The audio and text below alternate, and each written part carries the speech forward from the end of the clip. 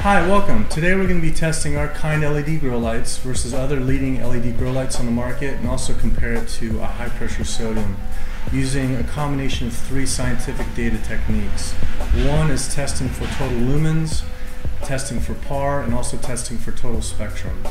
The way we're going to be conducting these tests is by using three important instruments. The first instrument we're going to be using is a light meter. This tests for how much lumens a light produces, and what a lumen is how much visible light a light gives off, or how much intensity and strength the light gives off. The second instrument we're going to be using is the PAR meter. PAR stands for photosynthetically active radiation. This tests for how much of that light source is actually absorbed by the plant. And then we have the spectrometer. This very powerful tool tests the individual spectrum contained within the light. So when a plant is vegetating, it likes more of the blue spectrums, and then when it's flowering, it turns into more red spectrums. We'll be placing the light meter at 7 different spots around a 4-foot by 4-foot growing area. We'll be placing the PAR meter at 3 different spots around a 4-foot by 4-foot growing area. And we'll be testing the spectrum right beneath each light.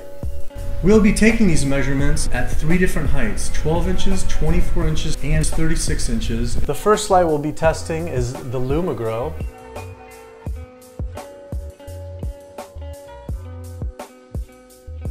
The next light we'll be testing is the HydroGrow.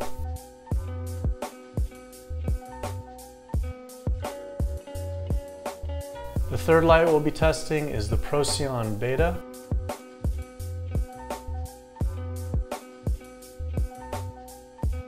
And we'll also be testing the UFO that represents all 1-watt LEDs.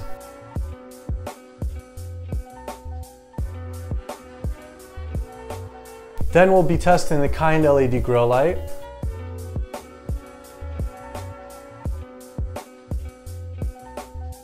And finally, as a comparative basis on how LED grow lights compare to high pressure sodiums, we'll be also testing a high pressure sodium.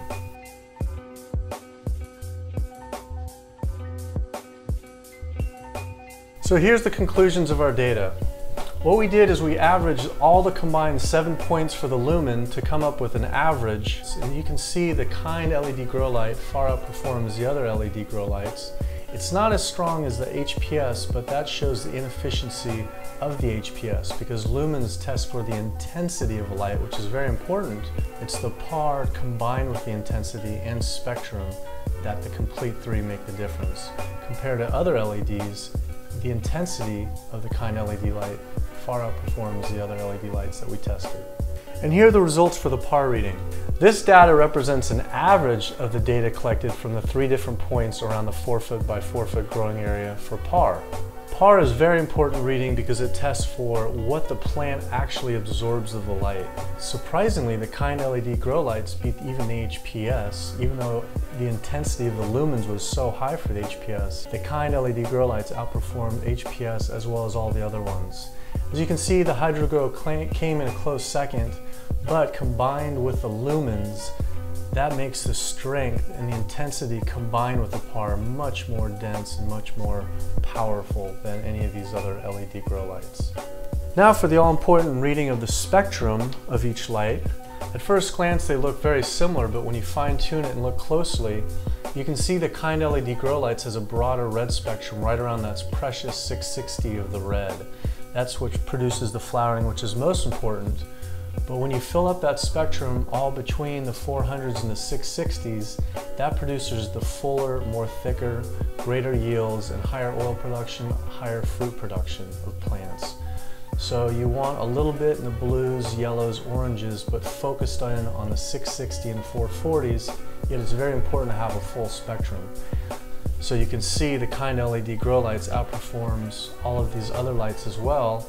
And surprisingly again, you can see the HPS, even though it does produce well, it doesn't have those fine focus features of the 660. In fact, it doesn't really have any of the 660 wavelengths in there at all. Alright, well we've collected a mountain of data, and from all these results you can clearly see that kind LED grow lights, when you take all that data together, is the clear winner, combining the best lumens, spectrum, and par reading, all these together, Kind LED grow lights not only beats all the other LED grow lights on the market, but also outperforms high pressure sodium as well. Well, thanks for joining. For more information, come visit us at kindledgrowlights.com or give us a call. We can help you out in any way we can, and look forward to seeing you next time. In the meantime, grow kind.